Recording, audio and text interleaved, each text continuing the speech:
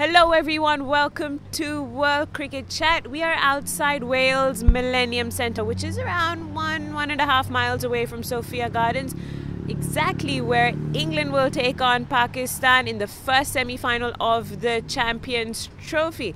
You enjoying Cardiff, Suneer? I am enjoying Cardiff. It was a very different Cardiff when I was here the last time, which was on the 3rd of June for the Champions League final between Real Madrid and Juventus. It was a jam-packed place, barely any place to walk, and I had my luggage with me. Wasn't checking into any hotel, so it became a bit of a problem, and I'll not even get to the fact that I did not have a jacket and it was cold. Today it's at least warm, it's nice, it's sunny, there's a bit of wind, so it's all adding up to being a great day in Cardiff. Great, so I can't really say anything to you again about not carrying your jacket. So we'll move straight into England taking on Pakistan. So what do you make of England? They've done really well so far, and they haven't really had to make any major changes. What do you say about their squad? They have been the only team to have won all the 3 matches to make it to the semi-finals. For starters, more importantly, they weren't stretched by any team. Against Bangladesh, chased down 300 with much ease. Joe Root getting that massive 100. Against New Zealand, they got bowled out, but beat New Zealand easily once the top order was dislodged, once the Kiwi top order was dislodged. And then we saw what they did to their arch rivals and enemies, Australia. It was another comprehensive win for them. Like a little precursor to the Ashes there. Precursor to the Ashes? Well, not really. It will give them a lot of confidence, but we're talking about a different format and a different venue altogether, and England will have a new captain. You would have played a couple of series by then, but Joe Root is obviously taking over from Alistair Cook, and we know that it's never easy to beat Australia in Australia. So, but yeah, coming back to the Champions Trophy, they have a good squad, and they lost Chris Woakes after the first game. In fact, during the first game against Bangladesh, and one thought that was a big blow. But they come back well. They got an Adil Rashid in place of Chris Woakes, and he's played 2 matches now and done well. Picked up 6 wickets, including that 4 against Australia. So it's been a good squad, but for that problem at the top of the order with Jason Roy. So apparently, is Jason Roy not going to be there in the next game? Do you Well, see them? I'm not sure about it. The press conference might have just happened. I've not yet got any information from there, whether it's been revealed, the playing 11 has been revealed. But what I can say is that Johnny Bairstow did pad up and came out to bat to begin with in the nets. He was the first out there, and that really doesn't mean for too much.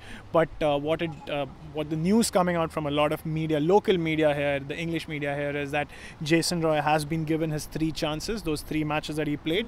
He has not made good of those chances and might lose his spot to Johnny Bairstow. So sort of a forced change, but maybe it might do something good for that top order there. I wouldn't call it a forced change. It's just that forced change would be something like a Jason Roy being injured.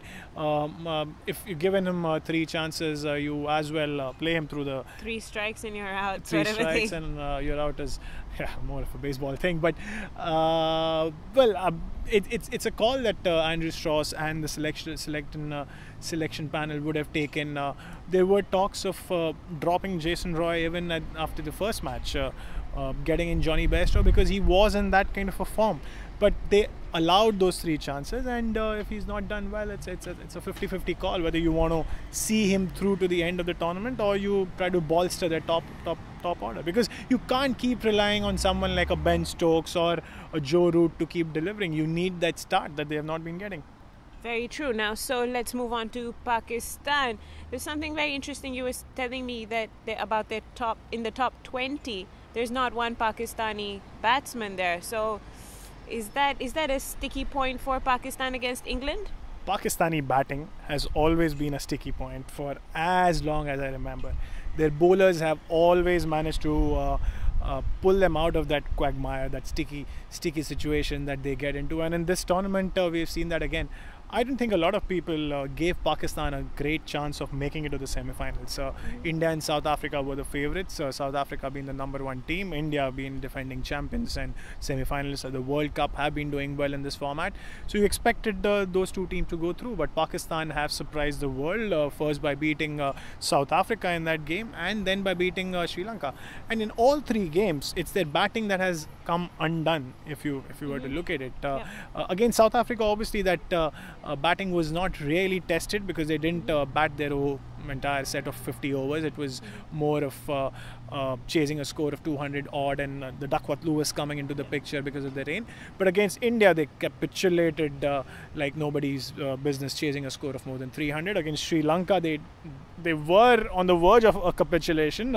She reminded me of their warm-up game against Bangladesh, where you thought it was heading in that direction, but Sri Lanka didn't do themselves any favors. Yes, exactly. In that warm-up game against Bangladesh, they were again on the verge of losing it before, I think it was Fahim Ashraf who bailed them out of trouble. In this game, it was their captain Sarfraz Ahmed and Mohammad Amir involved in that 70-odd run partnership for the 8th wicket. And Sri Lanka, as you said, did not do themselves any favors. They dropped catches, and when you say dropped catches, there are tough catches, there are half chances, and then there are those sitters that you drop. And I have no clue how Lasith Malinga did not get angry there. Very patient Mumbai Indians player there. You have to get Mumbai Indians into the picture again, and I don't think Mumbai Indians is a very patient team in that sense when it comes to a lot of players. Harbhajan Singh is not one of those patient players.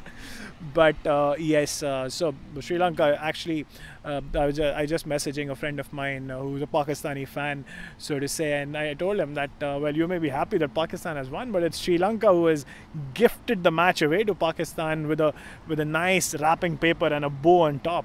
That was a kind of performance from Sri Lanka in that previous game. Having won that match against India, you would have expected a lot more out of Sri Lanka, but very true. Those 75 runs in the end should never have been scored. But well, here we are. Pakistan have made it to the semi-finals, and we've seen what Pakistan can do from a situation like this, where have their backs to the wall. 1992 World Cup, they did the same. Were all but out of the tournament, came back, won the semi-final against New Zealand, beat England in the final. Interestingly, England have a very good record, ODI record against Pakistan. They have won 49 out of the 81 matches played overall. More interestingly, in the last 10 matches that have been played between these two teams, England are 8-2 on head-to-head. Good 80% record there. 80% over a period of 2 years is good. But the very interesting bit for Pakistan is one of the two matches that they did win against England came at this very ground in Cardiff, at the Sophia Gardens. So Pakistan can take hope from it. More importantly, they chased down 300, or they scored 300 in that game. I mix up between whether they batted first or second, but they did score 300 in that game. So, well, if you're looking at any kind of signs, Pakistan is looking at any kind of signs, this could just be it. That they've scored 300, the batting has done well, and it happened last year. So, well, that's something that they can take. Speaking of science, Suneer, I decided to actually take out some cards. After a long time, for all you Shruti Chopra fans, for all you tarot fans, Shruti Chopra has some cards for all of us. I just actually feel that this isn't as an easy game as one would hope, an England fan would hope, or you would believe on paper. You said 8 out of 10. So I do think Pakistan have a chance here to get through. But if I again had to pick my tarot advantage, I think just because Pakistan's going to get overly defensive at the end and they may not know how to cross the finishing line, I'll go with England for this one. What about you? I will get to whom I go with, but what will your jersey say when you're sitting out there in the stands? I am going to be... I forgot my England jersey back in London, so I'll have to get another one. But ouch. Yes, it will be England. An England jersey and an England prediction. Yes, well, I think England will start as favourites as well, but don't expect Pakistan to be runovers here. No, not at all. I agree with that one there. So let's see what happens between England and Pakistan tomorrow. And we have another semi-final coming up between India and Bangladesh. That should be a good one as well. Hopefully we will have a chat about it either after the match or before the match or after the match. We'll try. We got lots of trains to catch there. So we'll see you soon. Bye-bye. Bye-bye.